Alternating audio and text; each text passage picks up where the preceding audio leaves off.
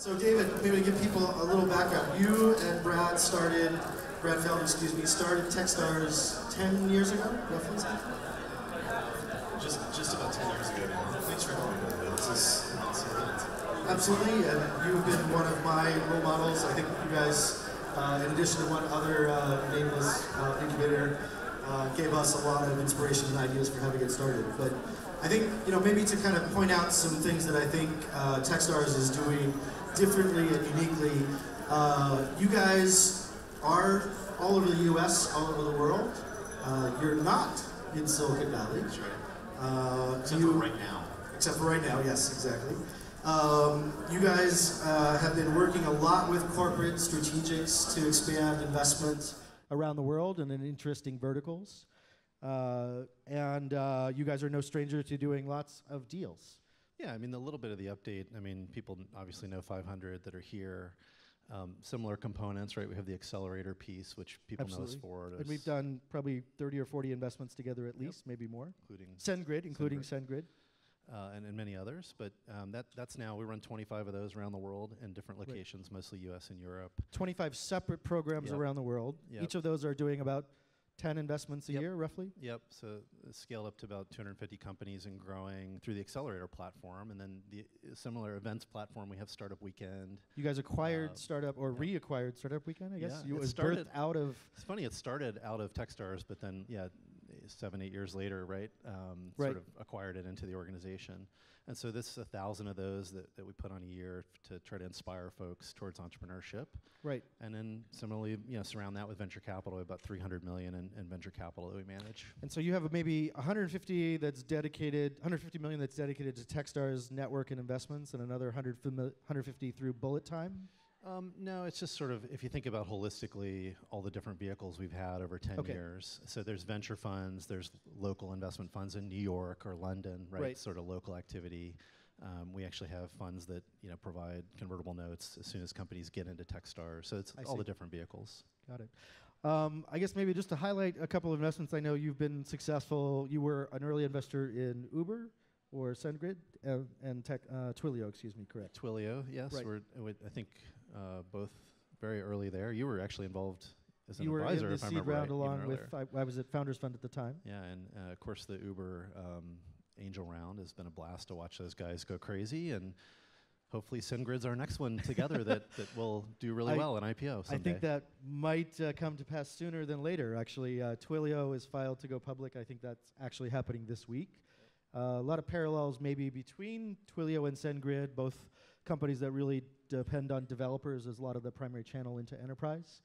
Yep, it's one of the things I've always invested in is infrastructure, right? Something that takes something hard on the internet and makes it easier, which is why I love Twilio and SendGrid when I first saw them. Right, and I was fortunate to participate in the SendGrid seed round and then later in the Series A and B rounds. But could you tell us a little bit about the SendGrid story? Because I think it's really one of the signature TechStars investments, and I think they've actually published a blog post that says they might be going public sometime in the future. Been a little aggressive. I mean, we hope that happens. I'm on the board there, so I'll be a little careful. But companies publish that they're around 100 million in revenue. It's an infrastructure company. If you think of Twilio as being the sort of phone-based stuff primarily, right. SendGrid is an equivalent in the email world. So billions of emails, about 2-3% of the world's email now flowing through the company. 2 or 3% of the world's email. Yeah. And legitimate how much of that email. is spam? Importantly, legitimate email. Yes. Yeah, so I think I met Isaac Saldana, the founder of SendGrid, back around 2009, I believe. I'm not sure when. Yeah, that's when they did it. And it's funny. People think of 500 and YC and TechStars maybe competitive, but we do a lot of stuff together, right? And that's what seed investing is. So tons of common portfolio companies. I think we try and manufacture as much controversy for PR purposes, but I think we've invested in probably over 100 companies that either came from TechStars or YC over the years. And so happy for your success as well as our own. You guys, in addition to SendGrid, have had some big wins recently, or at least looks like some big wins. I guess ClassPass is certainly one of those that might be considered a signature TechStars deal. Yeah, I mean, there's dozens of companies. PillPack, some people have been reading about. There's some controversy around those guys. Companies like Localytics. I mean, there's lots of companies that are sort of, hundreds of millions in revenue and sort of getting there. Right. It takes a while, obviously, to get your big breakouts, but before really Twilio is the first, sort of unicorn going public that I've been involved in. Right. I've been doing this for 10 years, so it just takes some time. Takes a while, yeah. I think when we invested in Twilio, it was either fall of 2008 or spring of 2009, so it's been probably close to 8 years. Yep. What do you think maybe to step back a little bit, I know that YC was very successful in starting out in Boston, has now claimed Silicon Valley as its home, but you and Brad really made, Denver or Boulder area, I guess Boulder really, put it on the map, and then later New York before a lot of other folks went to New York, and now other places all over the world. Why did you guys choose to start outside the Valley or outside maybe traditional places where startups get started?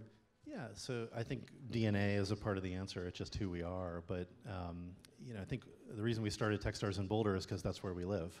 So pretty straightforward. Wanting it to be a better ecosystem, finding a model that does seem to have an impact, right? Really engages mentors, creates angel investors where there were none. Right. And we took that to Boston in 2009, and it worked there too. And so we've just been on a march trying to bring it to more communities. Around the world. We're now throughout the U.S. and Europe, not here, as we can talk about. But the idea is tying those communities together is a very powerful idea, this notion of a more global ecosystem of mentorship and support for, entrepreneurs. And you guys also started kind of this, global accelerator network. I think originally there was, some set of cities which you guys were making, signature TechStars efforts, but also through affiliates, other networks in lots of places, both U.S. and international. Yeah, so GAN exists today as a standalone nonprofit that we spun out, but it was a pretty simple, you probably experienced the same. We were getting calls every day. How do you do an accelerator? We want to do that, right? We want to do an accelerator in Cleveland. And I said, well, here's how we do it. Give first, right? We try to be helpful, but that got to be a full-time job, and so we hired a guy and created a nonprofit to do it, and that's now got, dozens or hundreds of member organizations.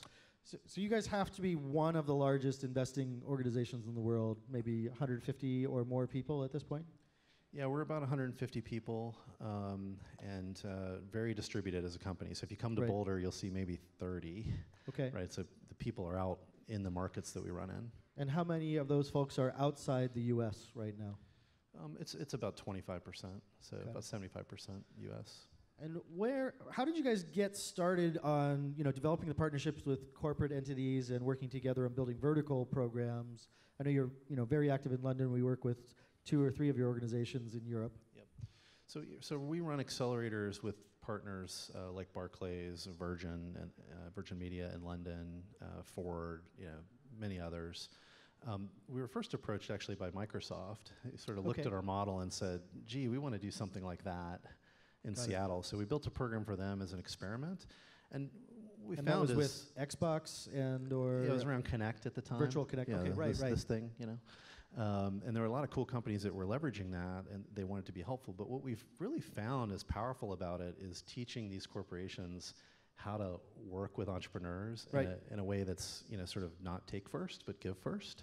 Yeah. And hopefully that's a meta impact that this activity will have on them. What do you see as challenges for startups and corporates to work together, and what do you see as kind of the opportunities? Well, I think many of the companies that approach us to partner with us with the accelerators come at it with an attitude that needs adjustment. Yeah. And the ones that really get it are the ones we try to work with. They're really thinking of, how can I have the right to buy this company, or how can I have the right to do business with this company? We tell them, you don't want that. You're going to get the worst entrepreneurs. They don't want to buy the company? You don't want the right to buy the company. It's an important nuance. You don't want to contract all this stuff. You just want to be helpful, right? Provide some funding, provide space, that seems really mentorship. Zen, right? Yeah, and a lot of them don't get it. If you love something, set it free. That's right. If it comes back, then you can acquire it. I'm from Boulder, so you understand. But I think that's the idea, is when they can be taught that they just need to be helpful, and then they get every opportunity in the world with that company. What do you think the superpowers are for corporate entities, or how can corporates sort of be valuable in a world where there's tons of capital from VCs and angels and others? Yeah, I mean, they can kingmake. I mean, my favorite example, everybody's seen the BB-8 character, the little droid. That's one of our companies called Sphero. was a perfectly interesting company doing tens of millions in revenue, went to the Disney accelerator that we run. Disney comes in and says, hey, we have this idea. We got this new character. Bob Iger sits down with him and says, what if you created this robot that could roll? It wouldn't just be a ball that you play with your smartphone, right? It would be BB-8 a character. And the company's trajectory is just completely different. So I think these companies can add IP, know-how, distribution capability. Yeah, so it seems like, customers, certainly distribution channels to customers is one area of benefit that, corporates may have that VCs don't. And certainly the IP, for a company like Disney, which has tremendous amounts of content, tremendous amounts of IP now from both Pixar, from ESPN, from all kinds of different, media and content networks. Yeah, plus I got to have a website with, like a lightsaber on it, which was like a childhood dream. So it was cool to have that website, to advertise the opportunity. What's the downside of that relationship, or what challenges do you see that you try and, help them work around or avoid, both startups and corporates? Well, I think, again, the upfront, helping educate them that, you don't actually want to have all of these options in the agreements you have with these companies. You want to just be helpful. And options means board seats, blocking rights? The right to buy the company, the right to do business with the company, the right to invest in the company. Most of them ask for those things, and it's an education process to get them to understand you actually don't want that. Right. Right. Any concerns about the fact that they have access to information and startups might be doing things that actually compete with that corporate entity? Yep, we talked to them a lot about that too, and the idea being, when you're going to pick a company, right, make sure that the intent is to help, right, and not to somehow take from that company, because that just creates a very bad reputation for you, just like it would for any other investor. So when you guys get the chance to work with a company like Barclays or others, I mean, obviously they bring a lot to the table. How do you structure that relationship? Are they, paying you to put those programs together? Are they investing in you as a fund or in the companies? Our normal model is that we have local ecosystem LPs. So if we go to New York, it's 30 investors in New York that come together. This is just replacing that capital. And so it's the cost of running the actual program, right? And their goal is be around the activity, see what comes out of it that's interesting, maybe have an opportunity to do something with those companies, buy them or whatever. And you have seen, acquisitions that happen that obviously are not pre-contracted. So I think, it's really about making sure that the partner's good, has the right intent. And then inside the program, usually it's not on campus, it's off campus somewhere. With Nike, we did it in Portland in the Pearl District. Right. You get, the executives coming by and hanging out on the couches. So it's not, high security corporate feeling, right? It just feels like it's an entrepreneurial vibe around that company, and it really attracts the right executives. Got it. When you guys are looking at new regions or new verticals to go after, what's kind of your framework for how you make those decisions? You guys are in 25 geographies now. I assume you're planning to do more in the future. Yeah. One of the things I think has been really interesting for the capital we put around the system is our LPs, see the opportunity and the performance of what we have done, and we believe there's an opportunity to do much more globally. So, I've been fortunate to work with folks like Morgan Stanley and Utimco and Vesco as LPs, and for them, they're interested in the international opportunity too. I think, I probably see we you more. We certainly believe in that, but I know there's a lot of folks who are still skeptical, particularly about exits and liquidity internationally. You're out there. I see you more out there than here, right? I mean, That's because Christine does all this stuff That's here. right. She's got the show here. They tend to think that I work better not being nearby. There's huge arbitrage opportunity, right, to help companies enter this market, right? There's so many great companies around the world that are undervalued, and I think the entrepreneurship is not just going to come from one place in the future, and that's, I think, part of our DNA. Any concerns about how you get those companies to exits internationally? I think a lot of them end up opening offices here, right, and building networks and relationships here. So that's one of the things you're uniquely positioned to do. I think we have some of that too. Companies we see wanting to come to New York or Boston or plug into the network, where they feel like, immediately just by being here, they're more noticed, maybe more valued. So I think that's the arbitrage opportunity at scale for a company. So I was encouraged to ask a question about how TechStars and 500 are different or similar, but I'm going to take a different tack and ask you how Y Combinator and TechStars are different or similar. and maybe in particular some blog posts by Sam, I think maybe a few months back about the YC fellowship program and how everyone should just wait for YC to pick them until they jump into an accelerator program. It's interesting, right? I mean, I think they're based here, you're based here, but you're reaching out to the world and doing things for the world and living in those communities. I think we're doing that too, trying to be a part. I think we're squished between your two models. I think YC's here, you guys are everywhere else, and we're trying to figure out which of those two we want to be. Okay, fair enough. But I think the idea that people have to come here, right, to do their program. They're starting to realize, well, maybe we need to actually reach out and offer what we do to more people. That's something that I think we both believed in for a long time. So bring the capital to the entrepreneur instead of expecting the entrepreneur to come to the capital. Well, be a part of the ecosystem, right? Be part of the community and try to tie those communities together, which is a very powerful idea. Yeah.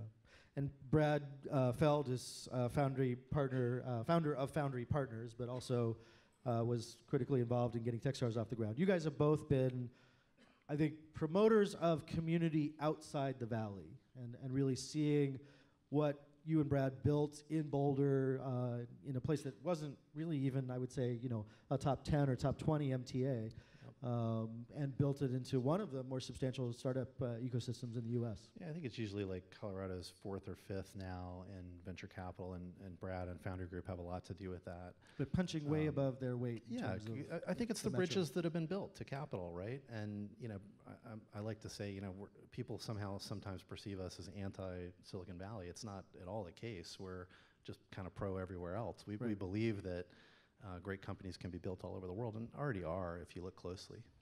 What's your take on other geographies in the U.S. outside Silicon Valley and maybe other geographies around the world? What's top 2 or 3 cities in the U.S. you find to be interesting, and top 2 or 3 cities outside the U.S.? Well, probably it's not a huge surprise that there's a lot of really amazing stuff going on in places like Boston and New York.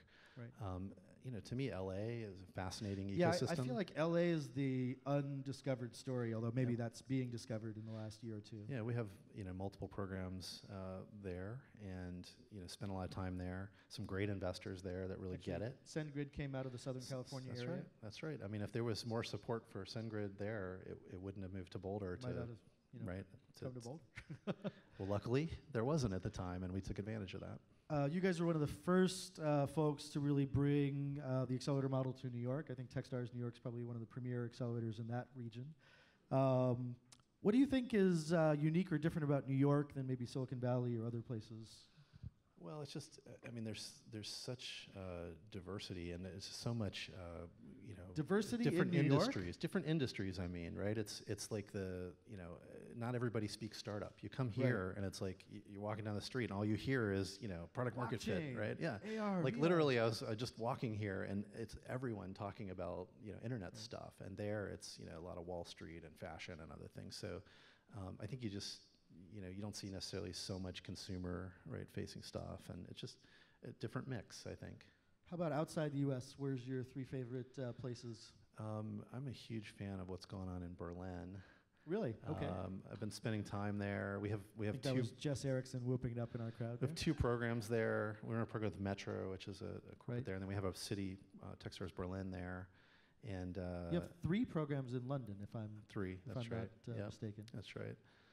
And so just, I think London, people sort of get, right, that it's really changed in the last 5 years. A lot. Berlin, I think, has a feel of, just a place that's up and coming. Like lots of talent. Yeah. Okay, so London and Berlin are maybe easy choices for Europe. Where's your other, city of the future, geek city of the future outside, the U.S.? There's going to be some interesting stuff in the Nordics going on. I know you've spent some time there. Yes, absolutely. Lots of interesting background and history there. So little sunlight, you can't do anything but code. That's right. That's right.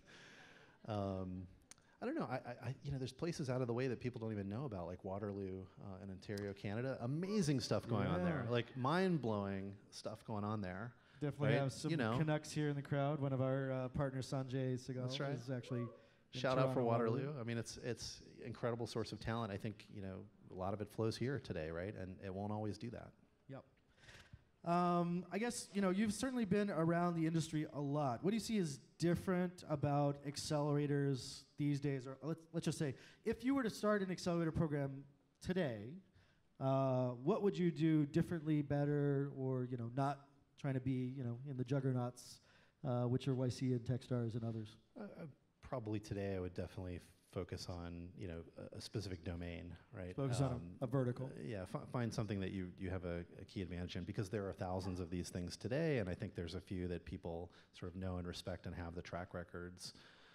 And it's very hard to create a new one today that's going to have enough scale to be meaningful. How many investments do you think you need to make to find a unicorn? Let's see, if I do the math, 200, 250 is so far what I'm seeing. Really? Yeah. That's a guarantee of No, one? No, but if I take the 1,000 companies I'm involved in, right, I think there's 4 in there. Okay. Right? Yep. We know of a couple, right? Yeah. I may not know what they all are, but I know there's a set that probably will produce some. What's enough investments per fund that you think you've got plenty of diversification to hit the target? Well, if you're talking about traditional... starting at seed stage or accelerator. I mean, I don't know why anybody would run a seed fund without at least 50 investments in it, personally. And I'm a LP in probably 15 microfunds, and that's the advice I give them all.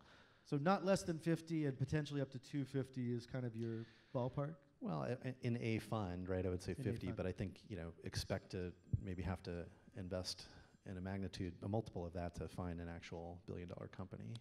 Do you think that there's a different perspective about a large portfolio or the spray and pray approach than there was 10 years ago? Yeah, I think it's, when you look at, I'm sure your data is very similar. We're funding, less than 1% of what we see, and we're doing it with like $100,000. So we built a platform that allows us to do that low risk, right, high velocity, reasonable prices. We're actually, you and I, largely immune to this idea that everybody's overpaying for startups. We certainly, because of the accelerator approach and because of the international approach, our average entry point is probably sub 4 million. That's right.